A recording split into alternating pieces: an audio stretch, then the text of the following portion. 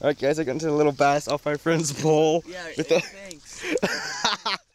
I was just using a smoke-colored Cinco topwater. It comes up and slams it. What the freak is tiny little bass? So mad. I am gonna cry. Can you tell how funny this is? I'm gonna cry. Look at his face. Oh my god.